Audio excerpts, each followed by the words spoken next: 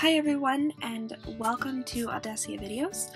Today I'm going to be showing you how to download a Planet Minecraft project or world save, whatever you want to call it, and successfully put it in your computer. This is a problem that a lot of Mac users are not really sure how to address because of the way that our system is formatted, but it's actually pretty easy. You just have to take some back roads. So what we're going to do is we're going to go to Planet Minecraft and we're going to download this world save, and it's going to take us off to MediaFire, and we're just going to download that there.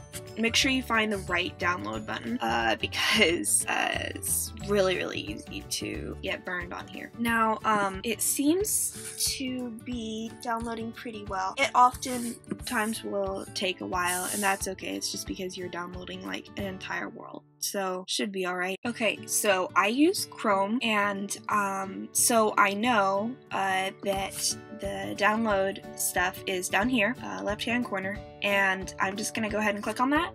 And by clicking on it, it's just gonna automatically, it's awesome that way, it's just gonna automatically unzip the folder. For Windows, obviously you need like an entire program for that, but thankfully we don't need an entire program because this is a Mac.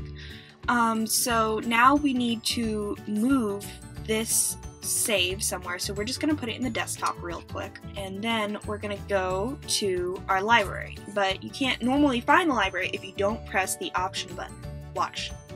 See? That just popped up. So now we're going to go to the library and we're going to go to Application Support, and we're going to find, there it is, it's right there. Alright, so then we're going to go to Saves, and we're going to go ahead and just move this entire folder right there, and it's no biggie, that's just where it is. So now we've got all that done, and let's go ahead and test it out.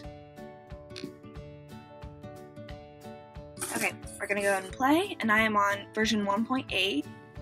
Okay, let's go ahead and click on single player, and sure enough, it pops up there right at the top. We'll go ahead and play it just to make sure that everything is just right, there's no glitches or anything.